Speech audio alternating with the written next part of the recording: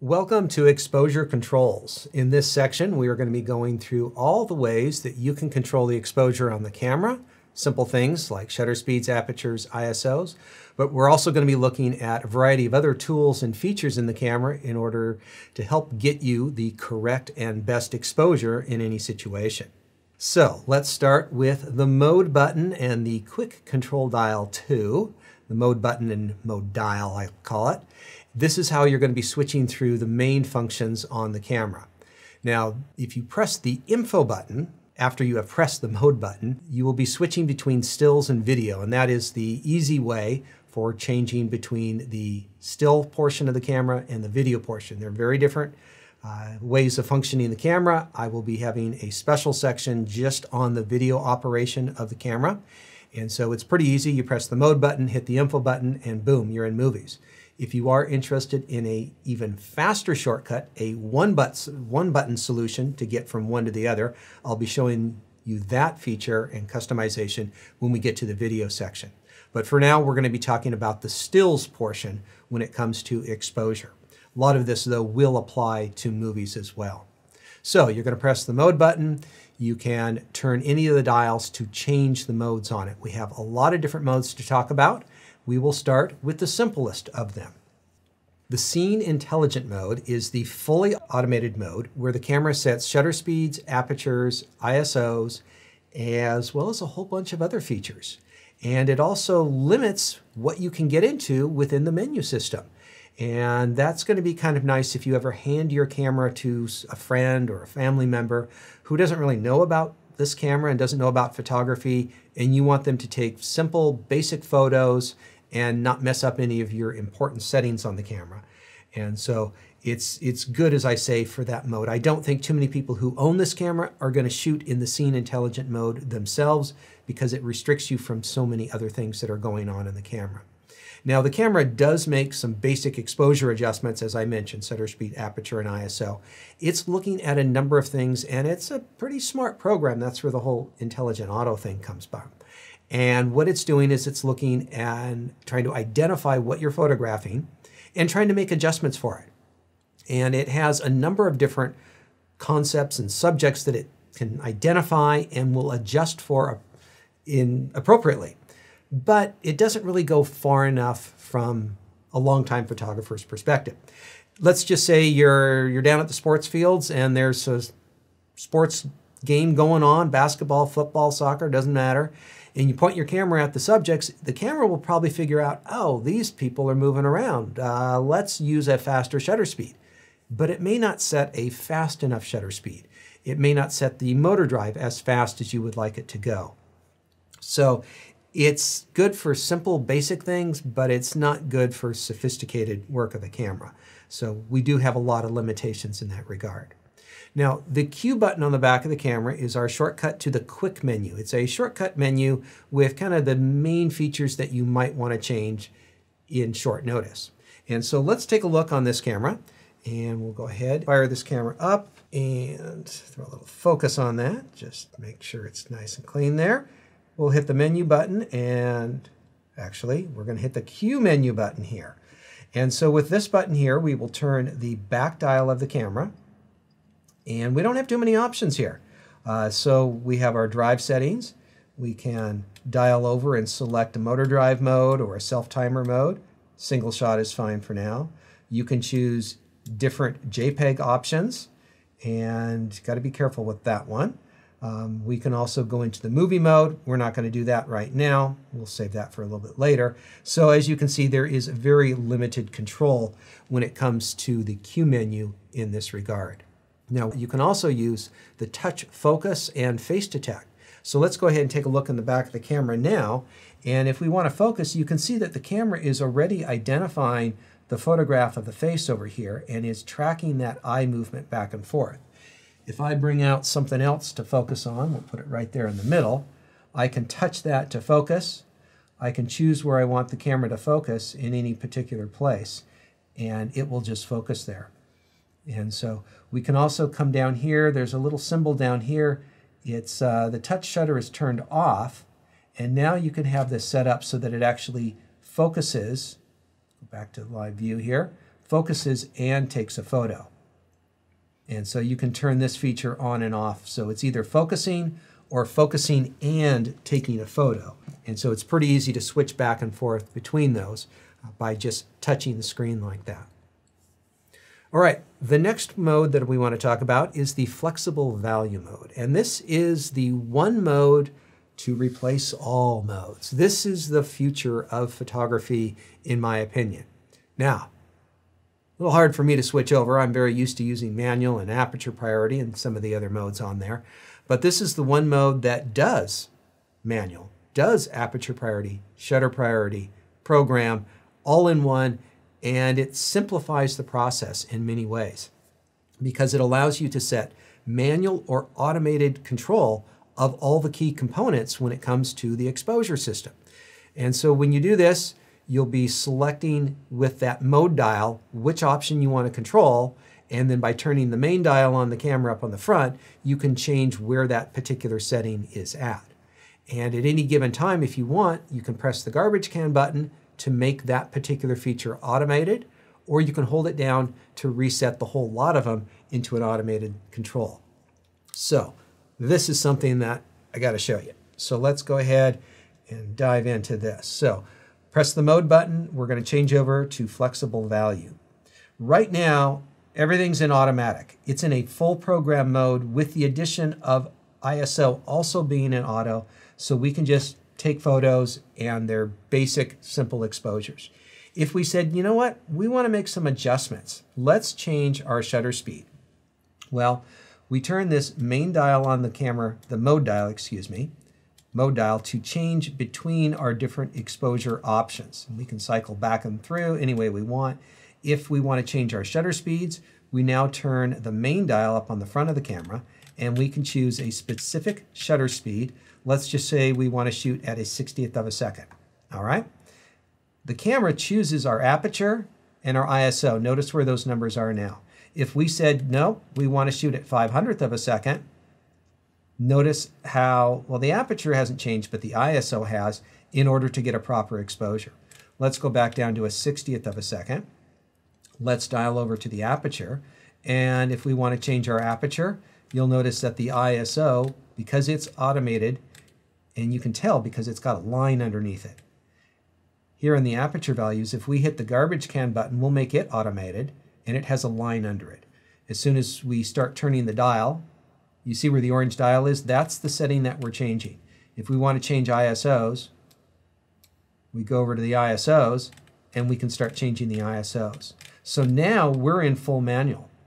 And we can tell because there's no underlying settings among our three main settings there. We can change our shutter speed, come on over to our aperture, and we can finish the touch-up with the ISO wherever we want. Now, if any one of these three is in an automated mode, let's just do that with the ISO, press the garbage can button, and it becomes automated. We can then come over to exposure compensation, and we can make our picture lighter and darker using this system. Now, let's just see what happens. If I leave this at 2 stops underexposed, I come back over to the ISO and I start changing it, the exposure compensation automatically kicks back to 0 because there's no exposure compensation when you're in full manual. But now, just to see what happens if I throw this back into automated, that has reset the exposure compensation to 0. And so this is one of the features that I think is a little confusing to somebody who hasn't played around with it. And I know the first time I played around with it, it seemed a little bit weird. But as you get used to it more, this is the one mode that can really replace pretty much everything. If you're the type of person that does occasionally jump back and forth between program, shutter priority, aperture priority, manual, and you've got to make all these other adjustments because you're switching back and forth, this is a faster way to work. And I think for the kids out there, this is the mode I would work with because you can do kind of everything with the least amount of button presses, and that's just going to help you out down the road because you'll do everything a little bit faster. Now, when you are in this mode, like many of the other modes that we're going to be talking about, the quick menu is a quick way to jump in and make some of those most obvious and important settings. This is something we're going to discuss in detail in section 8, but let's go ahead and just take a look on the camera real quickly. We are in the flexible value mode. Just as a reminder, we're going to hit the Q menu and we're going to dial around this with our back dial on the camera. If we want to jump into a particular feature and make a setting change, we can just turn with our main dial, and we're going to be talking about everything you see in here as we go through the class. We're not going to stop here and do it. But the quick menu is a great way to just jump in and make a lot of quick changes in there. Now, there is no customization of the quick menu. Canon, please, could we? Maybe someday in the future. Firmware update. Yeah, do that. But it's a good place to find a lot of those standard features. No matter how much you've customized your camera, you can always go back to the Q menu and find a lot of those core features. All right, program auto exposure. This is where the camera sets shutter speeds and apertures and nothing else. So you get to control ISO, focusing, and everything else that's you want to do. So what you want to be looking at when you look through the viewfinder is be looking at where the shutter speeds and where the apertures are, making sure that they're appropriate for the situation that you are shooting. One of the great things about the program mode is that you have something called program shift. And so this is where you can adjust the specific shutter speeds and apertures that are being set by turning the front dial. If you turn the back dial, you can do exposure compensation. Let's take a look first at the program shift. All right, so let's go ahead and press the mode button and turn our camera over to the program mode. And just to make sure, I'm going to make sure that our ISO is at just a simple basic setting right now. It's at 100. And so the camera's in the program mode. And if I turn the main dial on the camera, you can see over here that it is changing both shutter speeds and apertures at the same time. And anytime I take a photo, the camera is just figuring the light out and giving me a normal exposure. If I want to turn the back dial of the camera, you can see how this makes it lighter and darker. So let's talk about exposure compensation here for just a moment. So the idea here is that the camera will adjust the exposure so long as it has control of one of the features. And in the program mode, it actually has control of both shutter speeds and apertures. And so it might change one, it might change the other. It's not too specific about which one it changes.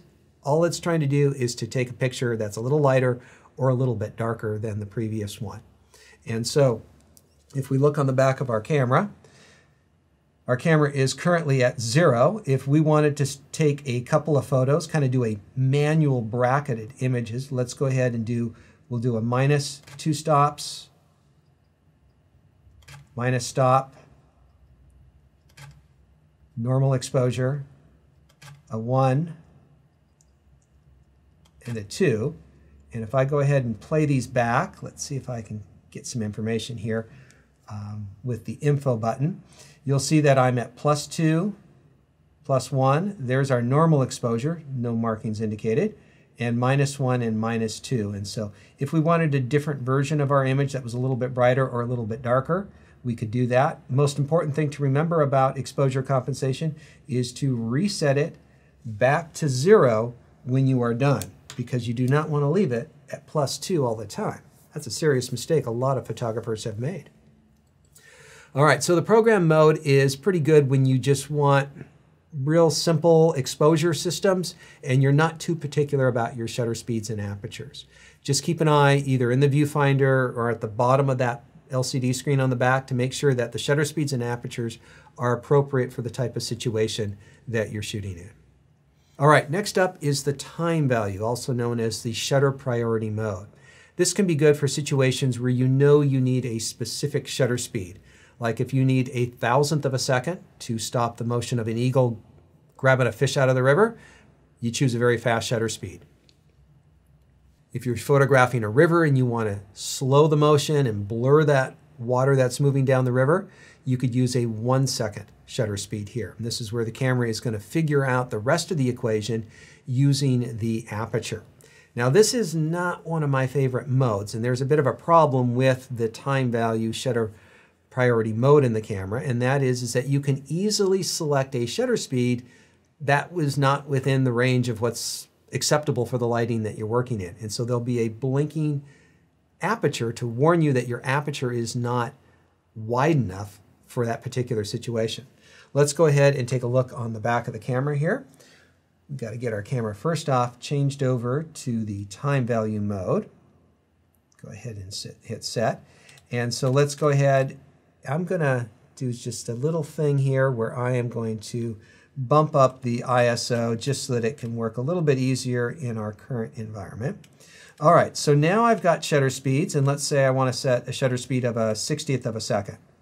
All right, fine, not a problem at all. The camera says you need f10, sets the exposure just fine. Now let's say we need a shutter speed of 2,000th of a second.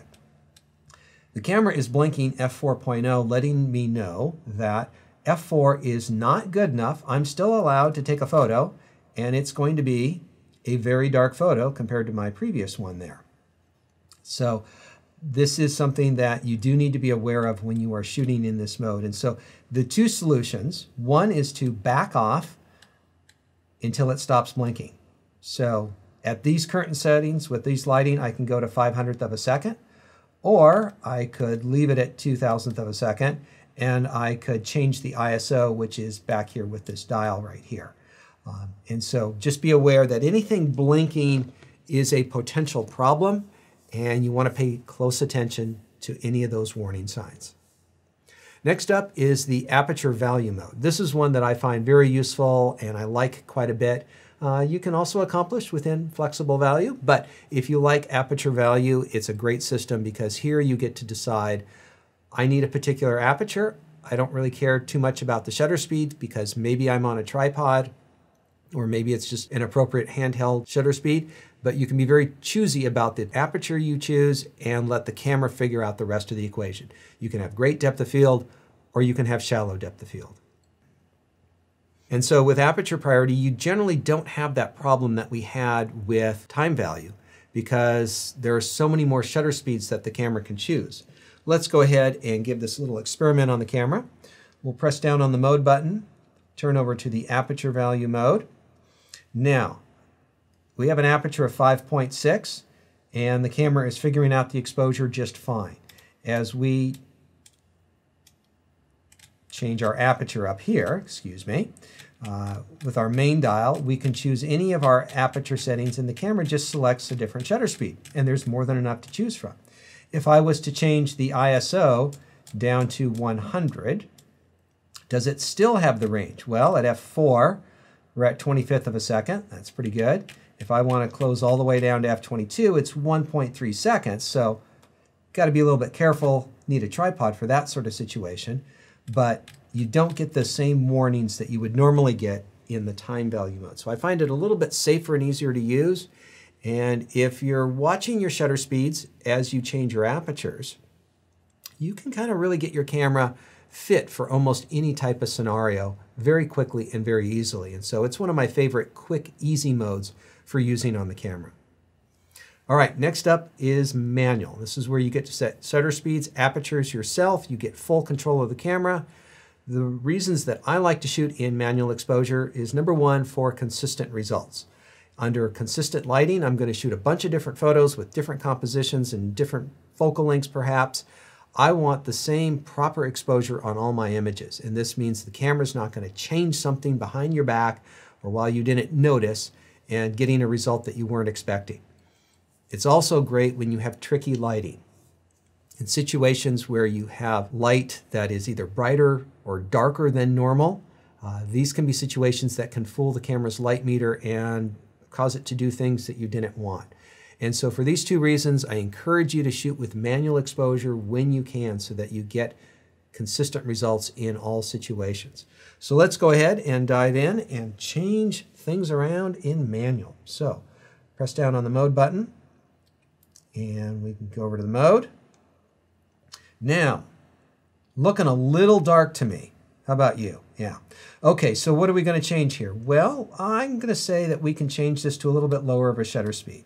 I'm on a tripod, so I'm going to go down to a 30th of a second. Now, as far as the aperture, we can set our aperture anywhere we want. We could open up quite a bit. I like a little bit more sharpness right now, so we're going to set it to f8. I'm going to do the rest of the equation with the ISO, which is this final dial here. And so I'm going to adjust this, press halfway down on the shutter release to see where my exposure indicator is here. And in theory, you want to get this right in the middle. All right, that's proper exposure for average tonality subjects. But my subject is a little bit lighter. This is a little white cabinet, so I'm going to do a little bit over to the plus side, plus 2/3 of a stop. And I think that's about the perfect exposure in this particular situation. Now, this will vary according to the light and what your subject is a little bit, but you can very easily change your shutter speeds and your apertures, keeping an eye on your exposure indicator and probably starting off at 0 and then making any subtle adjustments you need from there on out. And so that's the key in working in manual, which is probably still going to be my favorite mode on this camera for quite some time. I'm going to probably try to use that flexible value more and more because it essentially has manual built into it. But if you know you don't want to change anything to automated, then the manual mode will work just fine. Next up is the bulb mode. So this is a special long time exposure mode. This is where you get to leave the exposure open as long as you want. And you will be changing the aperture by either turning the back dial or the front dial on the camera. And the idea is that you need a shutter speed longer than the standard 30-second exposure in this camera. And so if you want to leave it open for 2 minutes to get the light trails from the cars, yes, this is what will do the job. And so if you want to do this, the idea is that the shutter will stay open as long as you are pressing on the shutter release of the camera. And so in theory, that's how it works, but in practice, that's not what you want to actually do, because when you press down on the camera, that's going to probably cause some vibrations with the camera and would not be a good thing to do. So this is where you want to hook up one of the cable releases or different types of wireless remotes so that you can do this without actually touching the camera in what it's doing. Now, one of the things we'll talk more about in the menu section, but I'll hint to you right now, is that you can go in and set up a very particular time for the bulb mode. If you want to leave it open for 3 minutes and 27 seconds, you can just enter that time in shoot menu number 6 under bulb timer, and it will stay open for that exact period of time. And this is going to be really handy for people who do nighttime photography.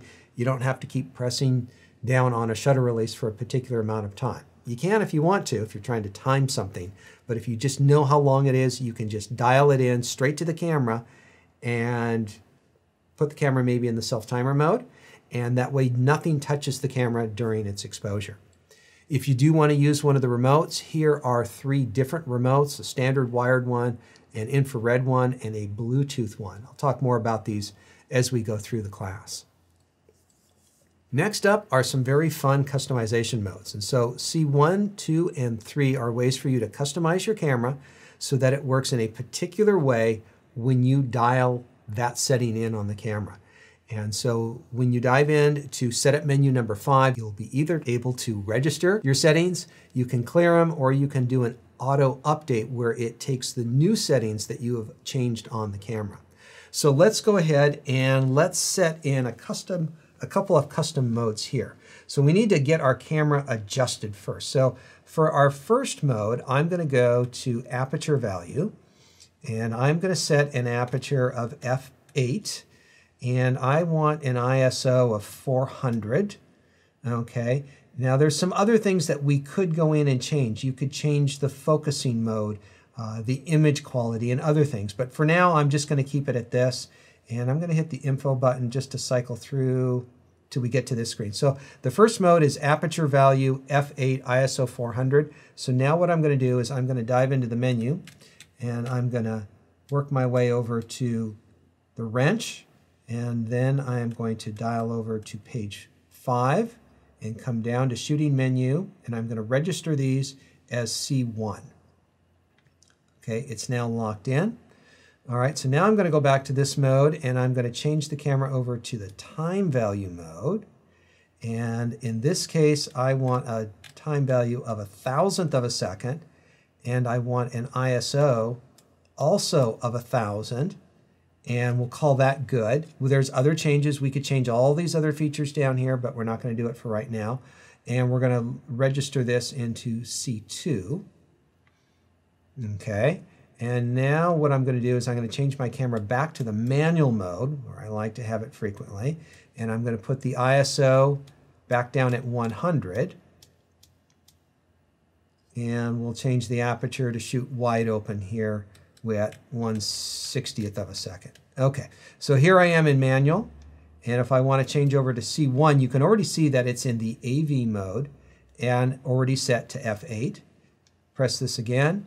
It's immediately in time value with an ISO of 100. All right, so I hope you can see the benefits of this is that you can have essentially 4 different settings. You can have the one that you're just generally in, and then the 3 other favorited ones that you've saved in there.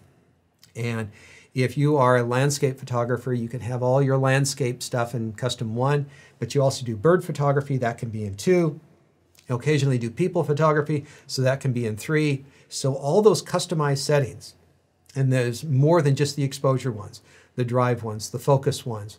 There's image parameters. You could have one set for black and white photography and have it saved in the camera so that you don't have to go reset your camera up, you know, through a dozen different features. And so that's one of the things that's going to be a continuous drone of mine in this class. I'll try not to say it too much, is customizing the camera for your needs. There's lots of ways of doing it.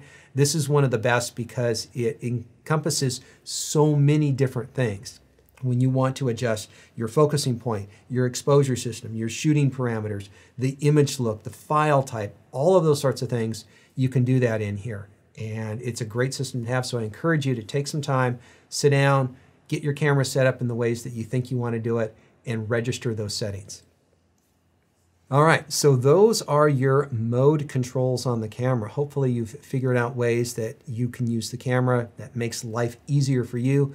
I encourage you to experiment with some modes that maybe you wouldn't normally do, just to see if there's a value that you need to take a little bit of time to figure out, see if it works for you. And so a lot of good options in here.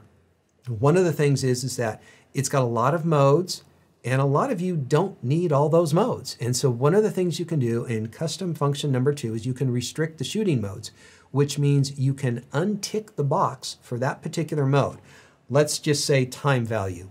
You do not like time value at all. You're never going to use it. You've always hated it. You'll never use it. Go into restrict shooting modes, untick that box, and you won't even see it on the options. So when you're dialing past all of them, you won't need to do it. To start with, I'd leave them all checked off just because I want you to experiment. I want you to learn with your camera. But once you really get dialed in what you're doing, if you know you don't want to accidentally end up in the bulb mode, you can uncheck the box and completely get rid of it. All right, the next topic is ISO. And so ISO doesn't have a particular button on the camera, but it is currently located with the multifunction options. And so by hitting the FN button on the front of the camera, you will activate the multifunctions. You can then choose which function you want with that mode dial, and then you can choose the function of it as well with the back dial as well. So you can use multiple dials in there, and then you will use the main dial on the camera to make that change. And so let's go ahead and take a look at how this works in here. So it doesn't really matter which mode we're in right now, but I am going to flip back to the manual. Actually, let's go to aperture value. That's a simple one right now. So if you hit the FN button on the top of the camera right next to the dial, go ahead and hit that. It's currently in the ISO mode. And so you can start changing the ISOs. If it wasn't here, you can turn this mode dial and you can select any one of the 5 options. And so there are 5 things that you can have in here. This back dial changes from one setting to the next, the same as the back dial on the camera here, or the mode dial. These do the same thing. There's overlapping controls. The one on the front is the one that actually changes it. And so for longtime Canon users like myself, if you want to change the ISO, you just leave it at the ISO setting. You press it, you turn it, you press it again. Well, you can press it again to jump through it, press the shutter release down, and you exit the mode. So you adjust it where you want, hit the shutter release, and you're out of there. And so it's incredibly easy if you're jumping back and forth with a particular feature that you can do it right here. And so with the ISO modes, you can see currently we can go up to 51,200, and then we have auto down below 100. So let's take a look at my little test. I always like to do a test on cameras to see how good they are at different ISOs. We'll enlarge this little section, And like always, the first page, there's not that much difference. These are all looking really good.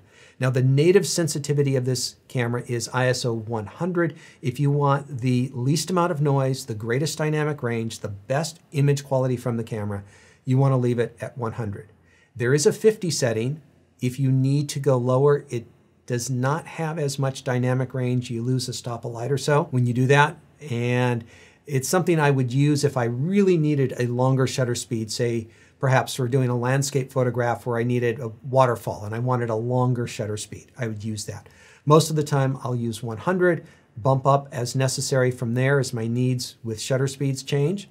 When we go into the higher ISOs, we take a close look at these. Well, it starts getting a little rough. Somewhere around the 6,400, 12,800, definitely by 25,000, it's starting to get a bit noisy in there. And so you try not to use them if you can avoid them, but it's probably better to have a noisy photograph than a blurry one. So always make sure that you're getting the shutter speeds you need and then bump up the ISO as necessary. And that's going to work best in most cases. And so the ISO, right there in the multifunctions, it's the first item. I think this is a pretty good place to just kind of leave the multifunctions, leave that mode in there. ISOs is something a lot of photographers change very quickly and frequently. It is something you can access in the quick menu. It's something you can also access in the full menu. You can also dedicate other buttons to doing that as well. But I think this button is a pretty good button for accessing that particular feature. Now, if you do want to dive into the menu under ISO speed settings, there are a number of other controls over the ISO. You can actually extend the range upwards a little bit into that high 100,000 setting. You can also set up the auto range as well as the minimum shutter speed, and we'll talk about all of that when we get to the menu settings for the camera. All right, next up, let's talk about the metering of the camera. This is how it reads the light coming in, and there's some different patterns that you can get to. Now, in order to get this, you hit the Q menu, and then you navigate in the quick menu to the option for metering in there. And so it's that little symbol that you'll grow used to once you're used to Canon systems. And so there's 4 different modes in here, and let's talk about what each of these modes do. First up is evaluative metering, and this is where the camera breaks the scene up into 384 zones. And the idea here is that it's comparing lights and darks in different parts of the scene so that it has a good idea of where the correct exposures should be. And evaluative metering generally does a really good job. This is where I, as well as most photographers, leave their cameras most of the time from what I hear about other people doing, and it tends to do a really good job. So we could just leave here and move on, but real quickly, let's talk about the other modes. Next up is partial metering. It's a centered area. It's not quite spot, it's not center weighted, it's kind of in between in size. It's 6.1% of the viewfinder. And if you wanted to read the light in the central portion of the scene, this would be a good one. It wouldn't read in all the extra areas around the edges. We do have a spot metering, which I think is the second most useful one here. You do have to be very careful with spot metering because it's measuring light in a very small area. But if you wanted the camera to read a particular subject and not all the stuff around it, this would be a good one to work with. Traditionally, center weighted was the most common on cameras. This was decades ago, but some people still like using it. It's a very simple system. It's just a big old circle right there in the middle of the frame. And so it kind of disregards things that are far off to the left and far off to the right. And there may be a reason for using it. I don't use it anymore, but it's still on there, I think, for legacy reasons. But the evaluative metering is the one that I think a lot of people are going to get the biggest bang for because it's just good in so many different situations. It's pretty rare that you'll ever get a shot that is not usable when you're working with evaluative metering. Next up, let's talk about the histogram. So one of the great ways of judging if you've got the right exposure with a digital camera is to review the image and check out the histogram. When you look at the actual image, it may be hard to tell if you got all the information you need. So if you hit the info button, it'll cycle through different screens of information, and one of those screens will show you the histogram. This is right live as you're looking through the camera, pointed at your subject, you'll see the histogram changing. and so forth. And so there are some parameters that you can set if you want to dive into shoot menu number 7 for controlling the histogram display, the brightness or RGB version of it, and how big it is in the frame. But this is a great way to judge your exposure. We're not going to go into the basics of photography, but real generally, a mound to the left means you're underexposed, and a mound to the right means you're overexposed. Generally speaking, a mountain in the middle is pretty good, but there's a lot of wide latitude to that philosophy. When you take an image, you can hit playback, hit the info button again, and you can cycle through different screens. And this is where you might see the brightness histogram, which is just all of the pixels combined together, showing you where they are in an exposure. Are they left, are they dark, or if they're on the right-hand side, they're bright. Now, you can also scroll up and down with the little joystick, and you can get to an RGB histogram, which gives you a little bit more specific information about the different color channels and whether you're clipping or overexposed or underexposed on one of those channels. This can be particularly important when you are photographing very vibrant colors. It can also be important in portrait photography where skin tones, you want to make sure that they're not overexposed. And so this is a great way for judging that you have the right exposure. If it's a little too mounted to the left or mounted to the right, adjust one of your exposure controls to get it a little bit more towards the middle of the range for a proper exposure. It's a very easy system. I think the histogram should replace the traditional metering system. It's got so much more information. We can see where most of the information is. We can see where the highlights and the shadows and the black points are. Whereas the metering system that we currently have in cameras and that little exposure indicator is trying to narrow everything down to one little point that works back and forth. And so if it looks good in a histogram, you've got the right exposure. Another tool that some people use, not everyone, is auto exposure lock. And there's a little button on the back of the camera, the asterisk button. And this does auto exposure lock, but it can also do flash exposure lock. We're not working with flash today, but let's take a look at this and see how we might use it. So our camera is currently in aperture value, which is perfect for this. We'll hit info so that we can see what's going on here in front of us. Let's frame up a little bit more loosely right now. And so if we press down, our camera is recommending 1/6 of a second. Let's go ahead and bump that ISO up so that we're dealing with a more reasonable shutter speed here. Okay, so we are at 1/200th of a second. And if we move over a little bit to the right, our exposure changes. And so now it's down to 100th of a second. And so it depends on what it's looking at as its exposure. But if we said, you know what, this is the correct exposure, you'd press the star button right up here, and you'll notice the star comes on right here in the back of the camera, and that's locked in our exposure of 1/200th of a second. And so now that it doesn't change, and so let's go ahead and try this up close. So if we say we want 1/200th here, but we want it framed over here, you can see how it's throwing it down to 1/50th of a second. Come here, press halfway down on the shutter release to keep things active. Lock it in. I can now reposition over here and take the photo, and it stays locked in at that 1/200th of a second. So the way that you might use this in the real world is, let's say you're going to photograph a person who is standing beside a big window, and that window is throwing off the exposure. You pan the camera away from the window, you lock the exposure in, recompose, so it's got this big bright background that the camera is now ignoring. It's already got the exposure locked in, and then you can get the proper exposure for that situation. Now, there are some people that don't use that feature. There's other ways of accomplishing that. You can do exposure compensation, you can do manual, a couple of other ways. But if you don't use it, well, this is a button that you can reprogram on the camera to do something else that you might like. And so we're going to be talking about reprogramming buttons. And this can become a secondary focusing button that does something different than the other buttons on the camera, which I think is a very handy trick. All right, next up, let's talk about exposure bracketing. Now, we talked about changing the exposure with exposure compensation before, but if you want the camera to do it automatically for you so that you don't have to go through the process that we went through, you can have the camera automatically roll through a number of images where it is underexposing and overexposing so that you end up with a collection of images that either you're going to pick one image from, or you might use the whole group of them to work with in an HDR processing program outside the camera afterwards. And so you can work with this in any of the modes where the camera has some control over the exposure. So program, time value, and aperture value. Now there are some tweaks that you can make to this. You can choose a specific number of frames, and that'll be chosen in the custom function menu. You can choose the increments that they are in either from 1/3 stops to 3 stop increments. And you can also use this with exposure compensation.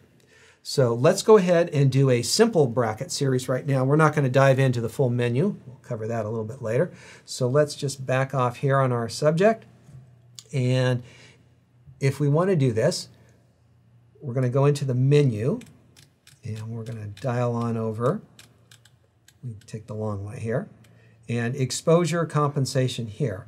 So what we can do is if we turn, let's do the back dial first. This is our exposure compensation. This is what we talked about before. And what I did essentially was I took a picture at 2, -1, 0, 1, and 2.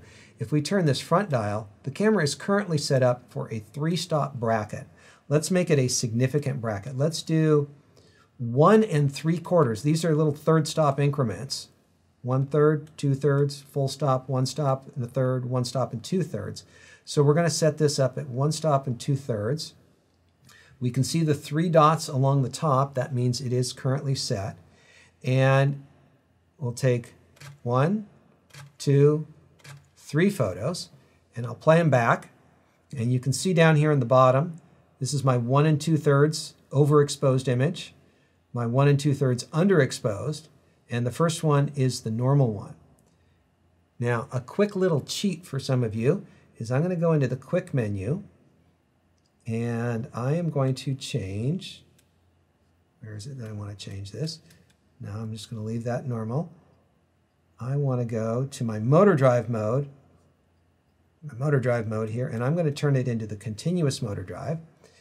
Let's go back to the menu, make sure that we're still in the bracketing mode. We are still in the bracketing mode. And now I'm going to do the same bracket. Well, actually, I'll do something different just to make it different. We'll do a 2/3 of a stop bracket.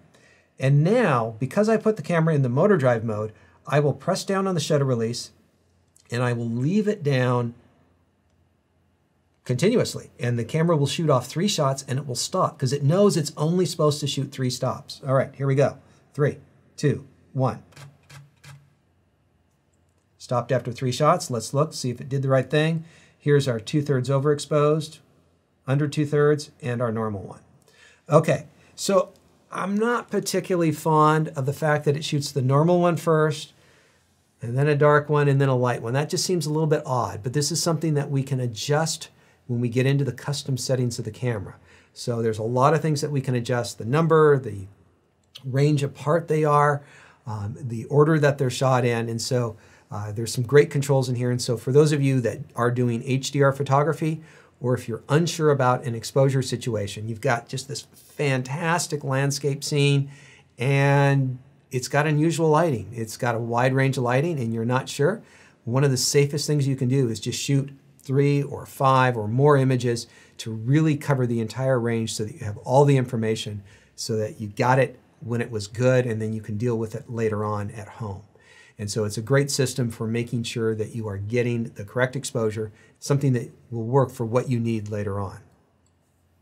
All right, now the camera does have high dynamic range mode built into the camera itself. And this is where the camera will shoot with multiple exposures and combine them in camera for you. Now, I'm not a huge HDR expert. Shot a lot, but I'm not a guru on it. What you do in the camera is limited compared to what you can do in the software. The software is just more powerful, there's more options, and so if you really want to do HDR right, shoot a bracketed series, get appropriate software that works for what you want to do, and work with it in there. If you want to test it out, if you want to play around in the field, this is what we're talking about. It does have it here in the camera. It can work with images that are shot 1 stop, 2 stops, or 3 stops apart. Next, it has some effects. Not so fond of these. This is where it adds a particular look to the image. And some of them are a little bit funky, but we'll take a look at them. But most importantly, first off, is this exposure range. And so how big of range are you dealing with? One stop isn't that big, so a lot of times most people would use 2 stops or 3 stops when you're adjusting the dynamic range. And so in this particular lighting setup, I've got the Queen of Clubs in the upper apartment that has more light, and in the lower apartment is the King of Clubs, and you can't really see down there because there's not much light. And you can see that the HDR system is allowing more light the higher you have it set. Now, when it comes to those effect modes, this is where it really kind of plays around with the tonality of things. And in this HDR mode, what the camera's doing is it's trying to bring down the brightness of the subject on the top, and it's trying to bring up the brightness of the subject on the bottom. And there's a lot of different algorithms that the camera can use in order to how do you mesh those two things together, because there's a very big difference between the brightness on the top and the bottom, and as you move across how they interact with each other and what's going to look good. And they have a lot of different options in here because there's a lot of different situations in which you might want to use this. And so this is an experimentation project for you. And so go ahead, shoot all these, see if there's any of them you like, and use them if necessary. I mean, it's a great way to get stuff right out of the camera that gets you what you need, maybe. So also in here is we have continuous HDR. This is the idea of, are you shooting this once and done with the HDR, or are you on an HDR rampage where you are shooting everything in HDR? You don't want to have to go back in and keep turning it on. And so this is whether the camera turns it on or turns it off once you're done shooting that HDR series. Auto image align is an important one to know about. So this is designed for hand-holding HDR. Now HDR, from a strict expert's point of view, you should be on a tripod because you're going to be taking multiple images. They should all have the exact same framing so that you can mesh these images together. If you do want to do it handheld, you can put the camera auto image align enable. The camera crops in a little bit, and then it matches up the images as best it can. And so it's best not to use this and use it on a tripod, but if you are going to be handheld, then you need to turn this one on. Now, as far as saving the source images, yes, please. You do want to save the source images just in case the camera doesn't do what you want it to do. And so in this case, the camera will shoot 3 raw images if you have the camera set to raw, and it will combine that into a finalized JPEG, which may work for your final purposes, but just in case it doesn't work, wouldn't it be nice to have those original 3 raw images so that you could deal with it? If you're just playing around and it's just for fun and you don't want to waste memory, yeah, I could see just keeping the HDR image, but if it's important, you want to save all images. All right, there you go, folks. Tons of exposure controls on this camera. Hopefully you found a few new ways and a few new tricks that you can employ out there, making sure that you get the proper exposure.